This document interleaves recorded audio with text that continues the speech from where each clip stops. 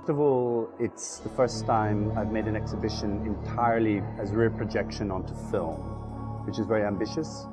But I think UCCA is also very ambitious, so we agreed that we would do this very complicated and difficult to install. So I'm very happy to see that, and it's the first time it's happened, and it's nice that that has happened in China. In English, the term power has two meanings. One is obviously force,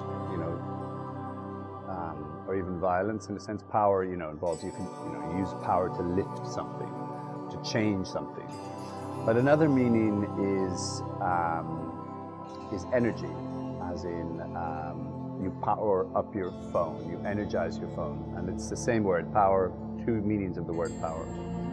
So I was interested in this idea that this exhibition is a piece of theatre, in a sense, which engages directly with subjects of energy, fundamentally landscape, but also power in the form of political power, and to a degree violence.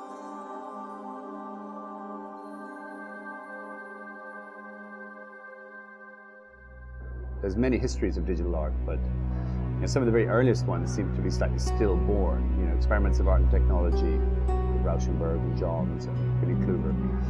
I'm not sure where that went, but it just kind of stopped.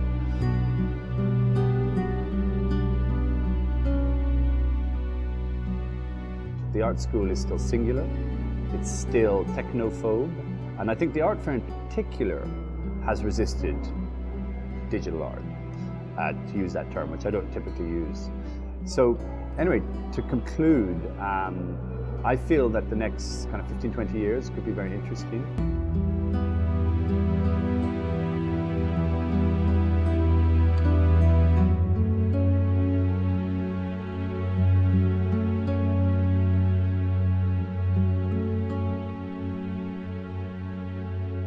In my case, the instructions are very visual, manifest a data form.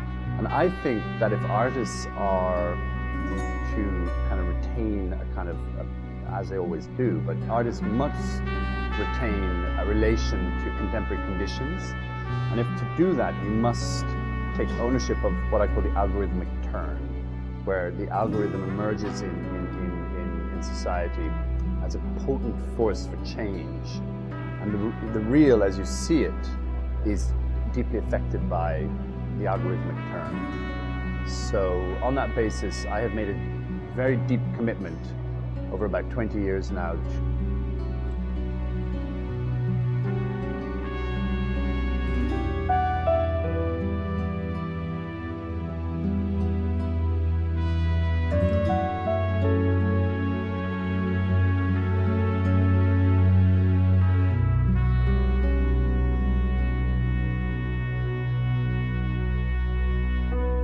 People have to experience the work. I mean, in a sense, what I'm involved in is a form of world making. I produce worlds.